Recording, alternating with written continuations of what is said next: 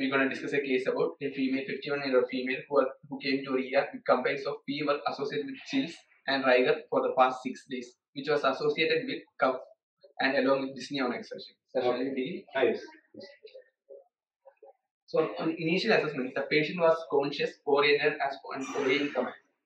Coming to primary survey, error was patent and there was no pooling of secretion or abnormal sounds, and she was able to talk normal. Breathing part, auscultation, chest was clear, but air entry was reduced to the left side, left lower side, air entry was reduced. And she had a respiratory rate of 20 per minute and a saturation of 98% maintained in room. In circulation, good peripheral pulses were noted, and do you think anything wrong here? Air entry was reduced on the left lower side. But what is your respiratory rate? 20. That is normal. So, it is not correlating. Normally, when we are seeing any patient who is having any low air entry in any side, the respiratory rate is a first response. It has to be increased. It will not increase only if the patient is having some central apnea syndrome or something like that. Or the patient has to be very sick. Otherwise, that may be wrong. That part of documentation may be wrong. Okay. So in circulation, but she was having good peripheral pulses and BP of 110/70 maintained and also pulse rate of 86 per minute. Disability wise, DCS was full and the pupil were equally bilateral equally active, and temperature was within normal himself. Coming to the adjuncts, GRBS was 114 milligram per deciliter and BPG showing pH of 7.4 with the PCO to 40.9 and bicarb 26.4. And ECG was showing normal sinus rhythm with 76 beat per minute. No significant STD changes were not. Sir, and just because it's a respiratory case, an arterial blood gas is to be taken to see if the patient also has hypoxemia. So PO2 level becomes more important. Okay. So VPG is not correct here. Ideally, we have to take the ABG only. Okay. VPG will give pH and other parameters in our this one.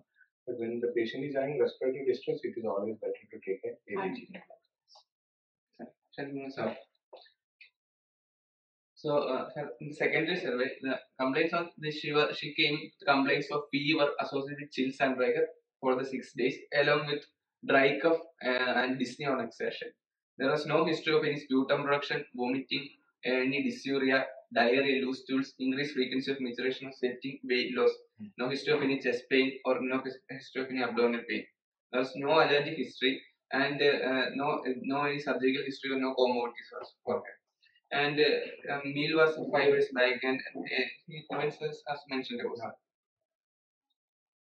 And for further evaluation, we reassess the patient and the pulse rate of 86 with the BP of 170 and respiratory rate also came actually was in the lower side and saturation maintained in room.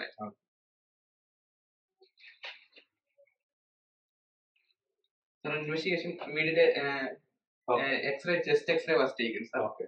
Chest X-ray was showing little mediastinal widening with an enlarged areas are here. Okay. So the initial so how do you comment on this chest X-ray? Can you comment on the X-ray? You are telling the abnormality here. Yes. How do you see whether it is properly exposed, underexposed, overexposed? Position is correct. All these things. His position is correct. You see the clavicle, both sides of the clavicle. Both are equidistant from the central point. So that tells you that patient is in proper position. So without proper position, you should not comment about the mediastinum. Okay. If the position of the patient is proper, then we can go ahead with other things. Okay. Okay. So there is a mediastinal enlargement. Okay. And so we were suspicious about it along with the features and complaints.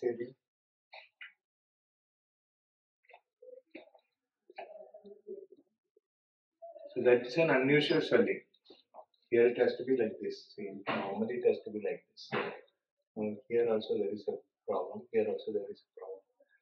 So both sides we are seeing the same lesions or something. It may be different. Normally that is the bulging of the right ventricle.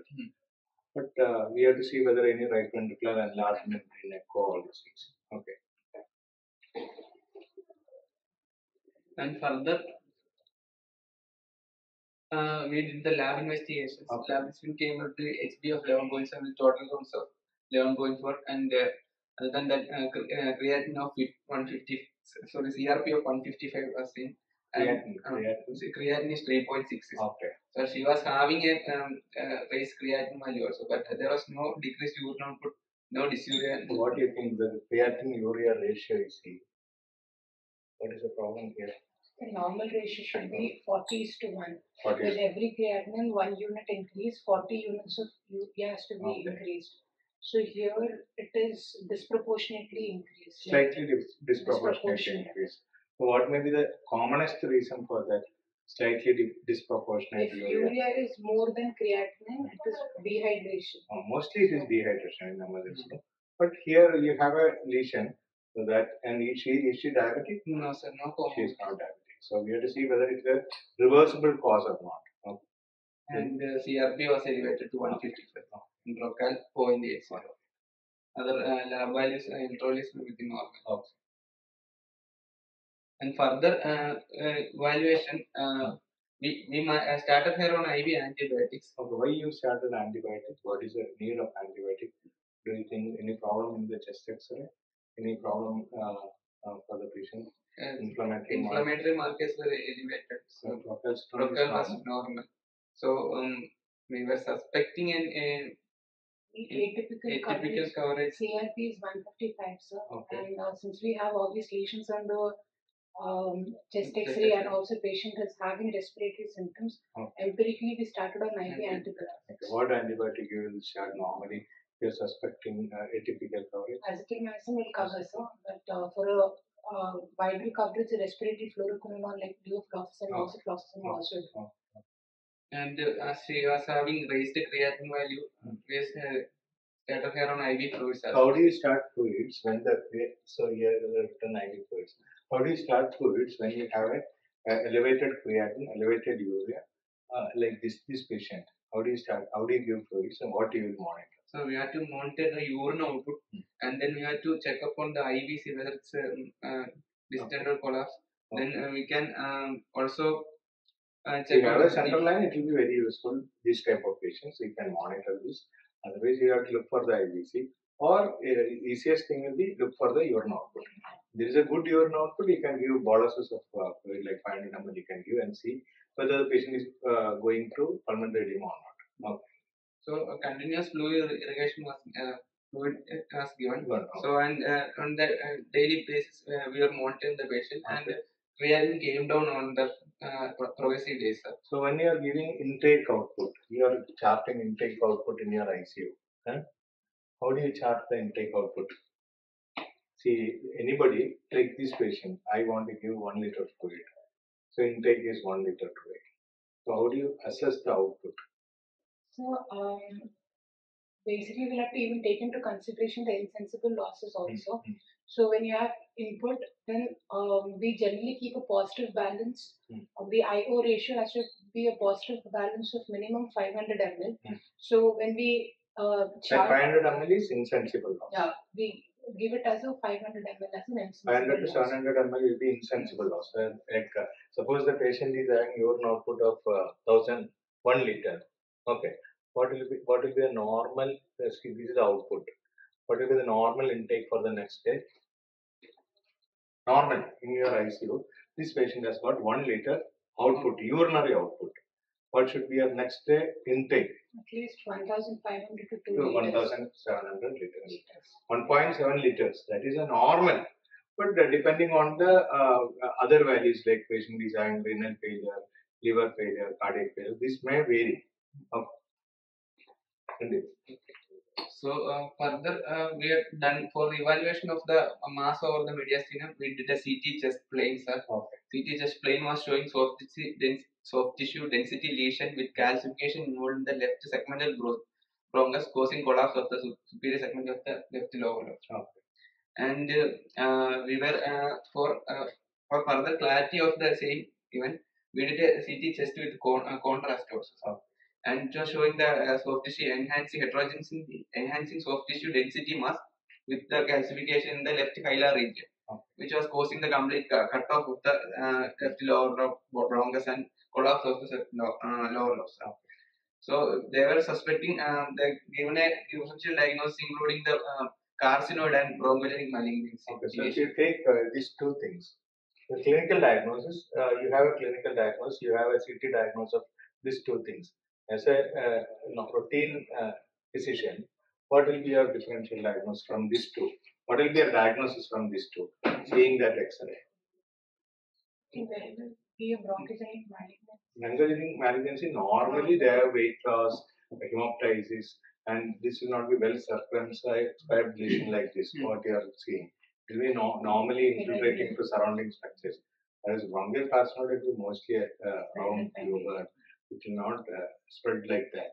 Okay, that is only a assumption. We cannot 100% tell that that is not a malignancy. And always look for the lymph nodes if you are examining the patient. The left supraclavicular lymph nodes has to be examined. Nothing was there. So mostly clinical diagnosis has to be carcinoid. But is there any clinical symptom for that? This patient? Carcinoid patient does not have, features like diarrhea, flushing, but little bit of breathlessness was there, and she was also complaining of the fever and cough. Okay. But bronchial spasm as a chest where we cannot any bronchi or there was no bronchi. Okay. So palpitation, flushing, diarrhea, or nothing was it. So clinically it is not correlating, but we don't know. Biopsy is required.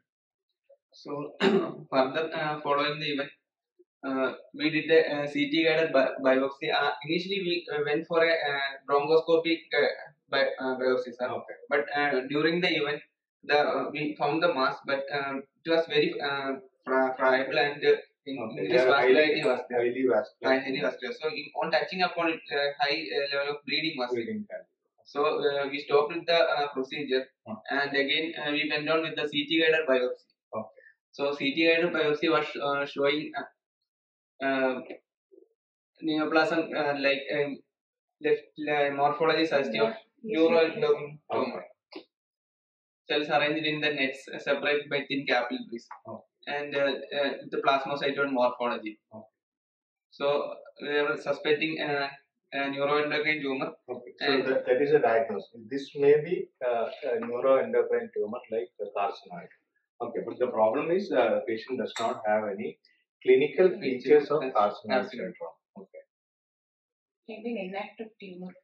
It can be inactive tumor, or we have to look for other types of neuroendocrine tumors. Neuroendocrine tumor itself, lung neuroendocrine tumor can present without the specific symptoms like the diarrhea, flushing, and also. And for they had advised the IHC antibodies along with immunohistochemistry. And we also send chromogranin A and urine IHA. Okay, IHP. Okay. Now what happened to this patient afterwards? So patient is we have discharged the patient right now. Patient is on follow-up. We have advice for surgical removal of the mass. Okay. So when the patient admitted like this to your ER, what are your special precautions you take? What are the complications you anticipate in this patient? So the patient can end up with autonomic dysfunction. One is autonomic dysfunction. Patient can have a hypertension. So then the standing BP fall. So we have to be very careful. Patient can develop BP fall on standing anytime and develop other complications then. And this is a compressing tumor. Already you have seen that the bronchus is totally compressed and one lung area is completely collapsed. So what happens if the tumor increases in size? Then that sympathetic chain can get compressed. Patient can end up with Horner syndrome like features with ptosis, anidosis. That is okay. That all chronic features. But in the ER, when there is a compressing tumor like this, what happens to the airway? Collapse. So suddenly patient develops collapse of the complete lung. That is the problem here. Okay. So we have to be very careful. Okay. So that we have to anticipate at any time, but unfortunately we will not be able to do anything for that because it's completely collapsed. Unless until you remove this, there will not be any improvement.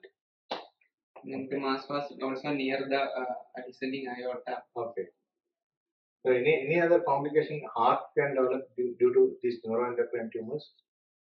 Other than palpitation can be a tachycardia, flushing, palpitation. Then they can also have tricuspid regurgitation. Other types of cardiac lesions also can be associated. Abdomen, diarrhea can be there. And then other features. Motility. There's diarrhea. Bronchospasm. Bronchospasm can be severe bronchospasm can be there. Then other than that, patient can have Cushing's features. Carcinoid features can be there. Features and acromegaly can. Okay. The other endocrine disorders also can be associated with this. Sometimes it may be a part of multiple endocrine disorder syndrome also. Okay. Anything else you want to add? Okay. So this patient is admitted with a mediastinal widening with breathlessness. So normally we have normally when somebody is admitted to emergency room, what is our routine practice? We always try to start NIV. But that also may not work here because it's complete collapse of one lung field because of the external compression. Okay. The only thing is when you are giving NIV, what happens to the other part of the lungs? Hyperinflation. They can become hyperinflated and the dead spaces which are not utilized in routine breathing can be utilized and saturation can be improved. But here what is the problem is we are not getting tachypnea. The saturation is not dropping, but even then it is a collapse of the lower lobe. How do you explain that? One full lobe is collapsed. The bronchus of that thing is obstructed. That means it is not an acute problem. It is a chronic problem. So it's already collapsed and patient has developed compensation for that collapse for some days. That's why we are not getting the acute response. But she is having cough. Cough may be due to irritation, simple irritation of the bronchus. Okay.